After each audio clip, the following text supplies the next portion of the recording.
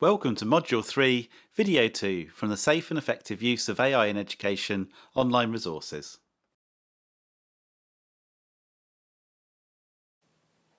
In the first video of this module, we had an introduction to some of the key risks related to AI and education. And in this video, we'll explore some of the risks in more detail. It's important to remember that if you encounter any incident that is a safeguarding concern, whether or not it's related to AI, you must follow the statutory guidance Keeping Children Safe in Education, which includes protecting children online, as well as your organisation's safeguarding procedures. The advice in this toolkit is not meant to replace your safeguarding training, but explores some of the risks that are specific to generative AI systems. In the DfE's Generative AI Product Safety Expectations, the Department for Education provides clear guidance that outlines the capabilities and features that generative AI products and systems should meet to be considered safe for users in educational settings. Key areas of the guidance include content filtering, activity monitoring, security, data protection, intellectual property, transparency, and accountability. We will cover some of these in this module in more detail.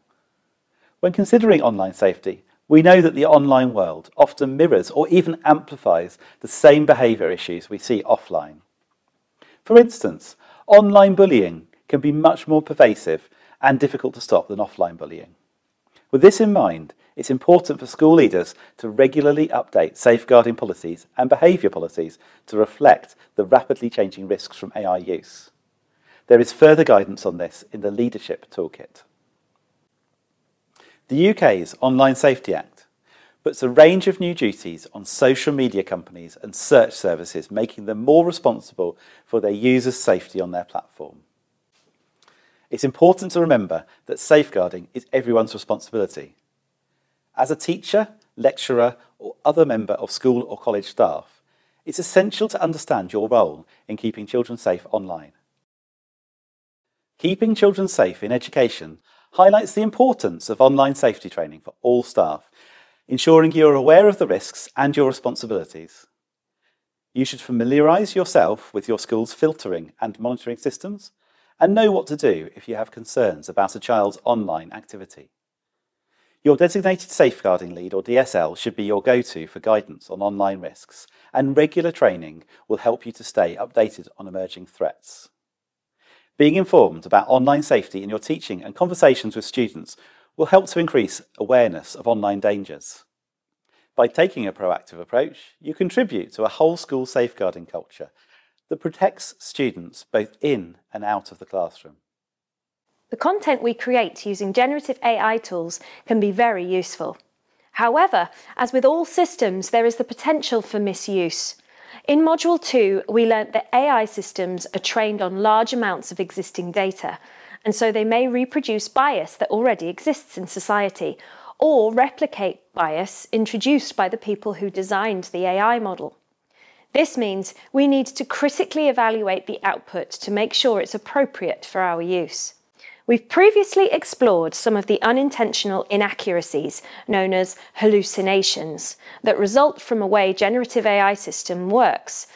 With AI audio, image, and video generation tools, people can generate content that is misleading or harmful. You can make it appear that someone said or did something that they didn't, and this is known as a deep fake.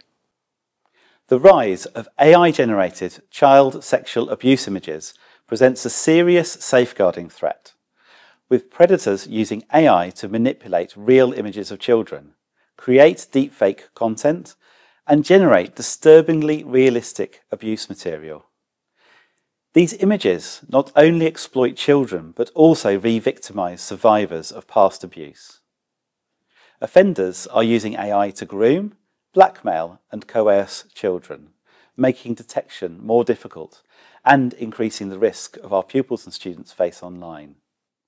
In response, the UK is introducing new laws that criminalise the possession, creation and distribution of AI tools designed to generate child sexual abuse materials. The government, alongside charities and safeguarding organisations stressed that AI misuse must be tackled alongside its benefits, ensuring technology does not outpace child protection. Teachers play a key role in safeguarding by staying informed, recognising risks and supporting pupils in navigating the online world safely. The fact that digital tools required to generate these images are freely available makes it more difficult to detect the creation of these materials. It also increases the potential for young people to be able to generate images they might otherwise be blocked from accessing online. Schools need to ensure that filtering and monitoring systems are effective in dealing with these risks. In addition, it's possible for generative AI technology to be used to create very realistic avatars and chatbots that can simulate human conversation and interaction. This can make it almost impossible to distinguish between a real person and an avatar, and this has the potential to be used for grooming.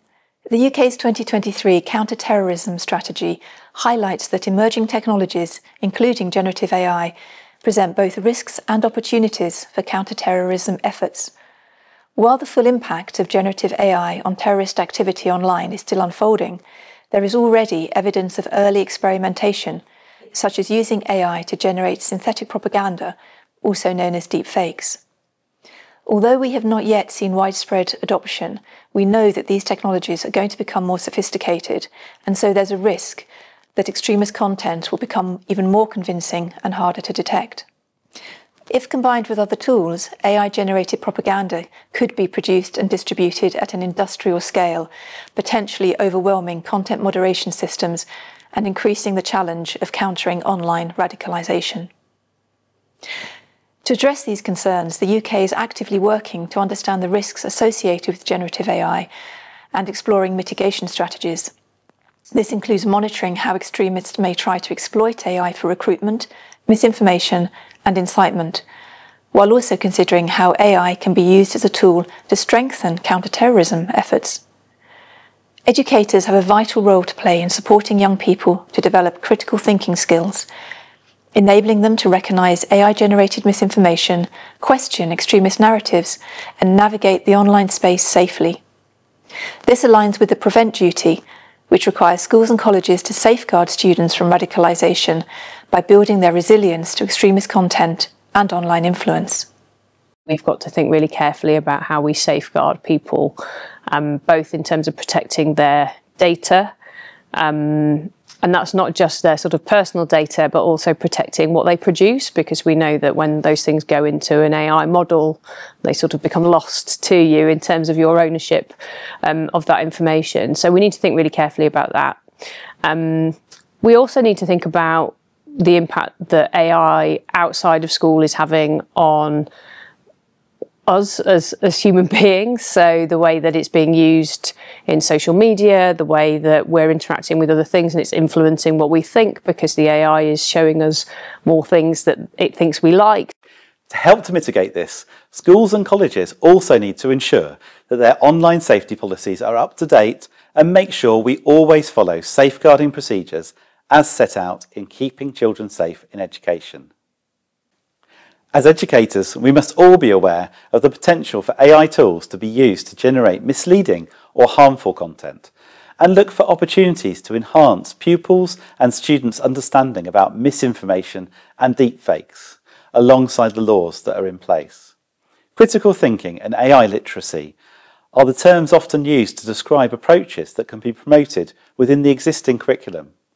In addition, the National Centre for Computing Education has produced curriculum resources that support an understanding of online safety, AI, and the associated risks. You saw in earlier modules that some AI models are trained with text that is inputted as a prompt, and this means we need to be particularly careful about the information we enter as prompts. Entering sensitive or personal information may result in a data breach, which should be reported promptly to your data protection officer. You can mitigate this by only using AI tools for work that are provided by your school or setting and which have appropriate safeguards in place. The Department for Education's Data Protection in Schools project developed a video on offering guidance on protecting children's privacy when using AI. You should avoid entering any personal information or student work into an AI system unless your setting has said it's safe to do so and appropriate permissions are in place. It's also very important to be transparent about how you're using the tools. When using AI, it's crucial to understand the difference between data protection and intellectual property, two distinct legal considerations that sometimes get confused. Under UK GDPR, if you're processing personal data, that's information that identifies an individual, such as pupil names, assessment, or work, for example, you must have a lawful basis. This could be consent, contract, legal obligation, vital interests, public task, or legitimate interest. Before using any AI tool that processes personal data, you must ensure that it complies with UK GDPR. If the tool stores, learns from, or shares the data, you could be breaching data protection law unless appropriate safeguards are in place. Intellectual property, or IP, is a separate issue. IP law protects original creative work, including lesson plans, teaching resources, and pupils' and students' work. If you use an AI tool that trains on uploaded content, you need to ask, do I have the legal right or necessary permissions to use this material, and who owns the copyright? For instance, under UK copyright law, a pupil or student automatically owns the copyright of their written work, artwork, or other creative outputs. If you upload their work into an AI system that stores or reuses it, you may need their explicit permission or the permission of a parent or guardian, depending on the circumstances. To summarise, data protection is about safeguarding personal data and ensuring that you have a lawful basis for processing it. Intellectual property law governs ownership and permission for using copyrighted materials, including learning resources and pupils' or students' work. Before using AI, always check both to ensure compliance. In the case of student or pupil work, we could be infringing intellectual property rights if, for example, we were to enter their work into an AI system for marking or feedback. Intellectual property covers a broader range of creative and original works, including text, images, music, and code. While personal data laws focus on protecting individuals, IP laws protect the rights of content creators and copyright holders. Before using AI to generate or manipulate content based on someone else's work, such as using an LLM or large language model for marking or feedback on students' work, permissions must be obtained from the rights holder. This distinction is crucial because an individual's work may be protected even if it does not contain personal data. We should be certain that the AI system being used doesn't train on the work that we enter and that it meets the DFE's product safety requirements. In the example of marking student work, it's important to be transparent about how AI is being used and ensure that the AI tool is fit for purpose.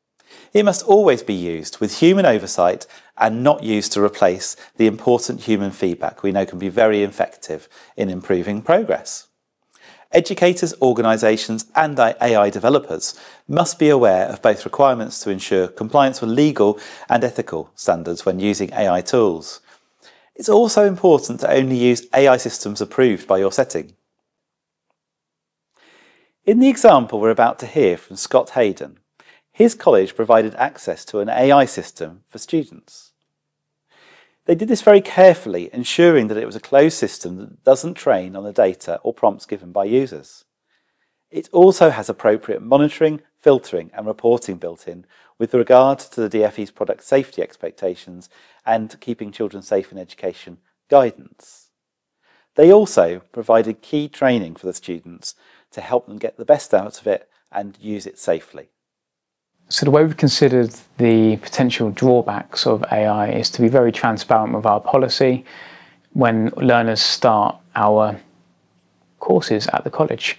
So they are presented with the policy, do's and don'ts, and they agree to it in enrolments, and they have it made very clear to them as part of their AI module they do in week 1 as part of their induction, how to use AI the right way, and also what constitutes using AI the wrong way. We try to make that as unambiguous as possible. We also state very clearly that it is against our policy to counterfeit human likeness. We have zero tolerance for counterfeiting human likeness. So what I mean by that is to take somebody and to counterfeit text, audio, image or video of somebody else without their consent. We have zero tolerance for that because we've seen horrific instances of this being done. And with the rise of deep fakes and other uses of AI that are less than nice, we need to be very clear about the fact that we use AI to help us learn, we use it the right way, and we need to show them very clearly and state very clearly what is unacceptable. It's important to remember to follow your settings guidance on safeguarding and online safety. Educators and leaders are reminded that the Department for Education's Keeping Children Safe in Education statutory guidance provides schools and colleges with information on what they need to do to protect pupils and students online, their responsibilities with regard to limiting children's exposure to risks from the school's or college's IT system, how to review and strengthen their cybersecurity. Generative AI could be used to increase the sophistication and credibility of attacks. Again, you can find more about this in the Leadership Toolkit.